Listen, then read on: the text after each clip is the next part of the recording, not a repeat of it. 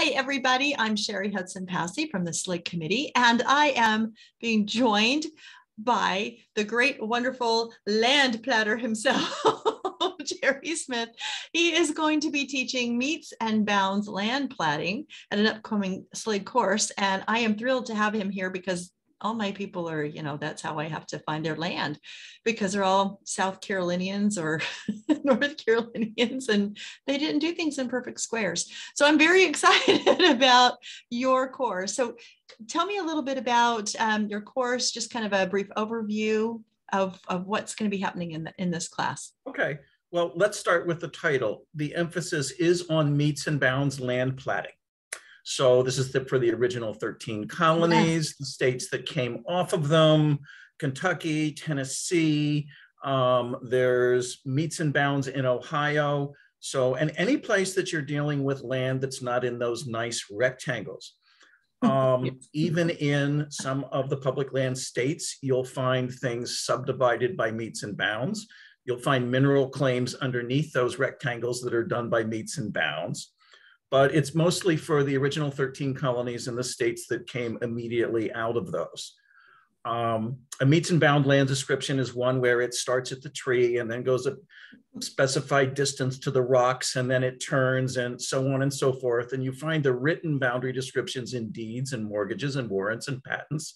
And very often being able to make a diagram of the land, connect it with its neighbors, and put it over a real world map, whether that's a historical map or a modern map, helps you solve your problems. If you've taken any of the land courses that deal with land topics or map topics, you've probably gotten an introduction to meets and bounds land platting in those, because there's usually a motivational talk and a session where you do it by hand and a session where you do it on the computer. Right. This course is an entire week where you'll be focused on nothing but land platting. Ooh. And we do review and teach you how to do it by hand. So if you don't know how to do it, we're not assuming that you do know how to do it. So that material will all be reviewed. One prerequisite that we do have is that students arrive ready for the class with platting software on their laptop or their computer. Okay. We have found in the past that tablets don't work too well for this. So we're talking like laptop or your desktop, whatever. And the software we use is Deed Mapper. And you can go to www.directline software and order it from them and download it. That is the most popular land platting software that genealogists use. And you'll find out why during the course. If you've been exposed to land platting in a virtual environment, we have sometimes used another program because it was available for free. Mm-hmm. But we will be using Deed Mapper for this. So that is one prerequisite. Okay. The other prerequisite is that on your computer, you know how to manage files. You can read things off of a thumb drive, and you know how to create directories and store and keep your work organized. Pretty much everybody should know how to do that, but I just say that that is a prerequisite that you have that working knowledge. The way the course works, if you're used to a traditional course where you sit through 4 days and each day is 4 lectures, this is not going to be like that. Yes, we have lectures, particularly towards the beginning, where we teach skills and the history of surveying and topics like that that have an impact on doing the land platting. But the majority of your time, over 50%, probably not 75%, but over 50%, this is a practicum-based course. We have a portfolio of real-world research problems that we have accumulated through the faculty's own genealogical research. Some of them have been problems that students have brought us in prior courses. And they were interesting and significant enough that the students were asked and gave permissions for us to carry those forwards in our practicums. The practicums cover a variety of geographies. They use different skills that you'll learn during the course to solve them. Some of them have errors in the boundary descriptions, for example. And you'll learn how to detect those and what to do about them and be confident about the corrections that you're making. So different geographies, different time periods, different ways of expressing direction that were in use during different times. We even have a couple of urban problems in the portfolio because yes, you sometimes do land platting in a city environment. So there's this portfolio of the problems. Don't expect to get all of them done. Don't be an overachiever, but you get to pick the problems, the skills, and the geographies that you think you will benefit the most from. You will leave the course with a solution manual for all of them that you can use as a reference book. So we give you a little grid that says which skills you need to solve which problems. So if you need something in the future, you've got the solution there for it as well. Wonderful. We don't spend a lot of time on it, but we do encourage students to bring their own land platting problems if there's something they're having difficulty with.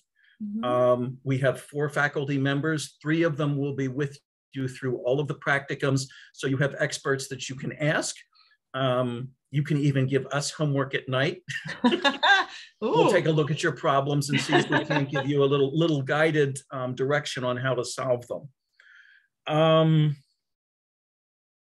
The one skill that I think people learn in this class that they get the most out of over time is being able to use the computer software and bring in base maps and do their land platting over top of base maps. Mm-hmm. I personally use United States Geological Survey topographic maps a lot, but we will teach you how to bring in historical maps, geolocated maps that you might get from David Rumsey's website, pretty much any arbitrary map. Even though DeedMapper says you can't use certain formats, we'll teach you how to get around some of those. So finding a map that may have some information on that's useful, like a general location for a family, and then being able to plot over top of that the family, the neighborhood, is one of the most valuable skills you'll get out of the course. We have 4 instructors, myself. Rick Sayre is going to come in and lecture on some topics. And then helping out with the nuts and bolts of a lot of the land platting are Kimberly Powell and Sydney Cruz. So that's who will be fabulous team. Yeah, fabulous team. This sounds like an amazing, amazing course. The problem is we all get to the point where we want to take everything. And it's hard to make decisions. And that's one of the reasons why we do these videos, is to help people really understand what a course is going to be about. And so this sounds absolutely wonderful. Something I feel just be prepared. You're not going to sit back and listen to lectures. You're going to be spending most of the time working with the faculty through some complicated land platting problems. And see, that's how we all learn, right? That's how you learn, instead of sitting back listening, actually doing it. Because if we sit there for a week and we listen, and then it's over and they're like, what was I supposed to do again? This way you walk through it with somebody who knows and says, no, not that way, but maybe this way. And so this sounds like a really, really great class. This is something that I know I need to take. So any last minute other things that you think any potential student may know? I think you've covered just about everything. I think I've covered everything on my little cheat sheets here. So, I don't know of anything more. I'll just mention that there are some tools that you'll need for the hand platting. Okay. And if you sign up for the course, we'll get you instructions on how to get those before the course starts. You can order them or you can get them from me. We do it both ways. Okay. Some people may have them from past courses already. Past courses. And what are those, just in case? What are those? One of them is a template called a land plat compass. It's round. And it's much easier to use than a protractor because it uses the nomenclature that Meets and Bounds uses. So you can look at this template and it's clear where North 15 East is. I gotcha. You don't have to figure out how many degrees that is in a 360-degree world. Which is nice for people that aren't so great with math. Yeah.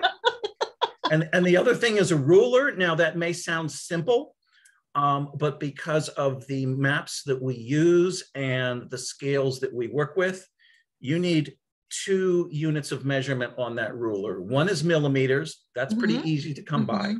The other is your inches need to be divided into tenths. Okay. A usual ruler with 16ths or 32nds of an inch is not going to work for this. And we've got some suppliers for those. Fabulous. Some people may have engineering scales at home. Those will work fine. They're divided into tenths. That's great. That is wonderful. Well, I am so grateful that you come and talk to us today about this course. It sounds absolutely fabulous. It sounds like just what those of us that know our ancestors, you know, their land was the tree to the pond to the and we've been trying to work that out for years. It's just what we need. And I love the fact that it's so hands-on and not just a lecture. So thank you so much for coming in and talking to us about this class. And I'd like to thank everybody for watching and hope that you are learning more about the courses that are being offered by SLIG, and that this is helping you to be able to determine which class that you would like to take. And so with that, I'd like to say goodbye to Jerry and goodbye to you, and we'll talk to you next time. Bye, everybody.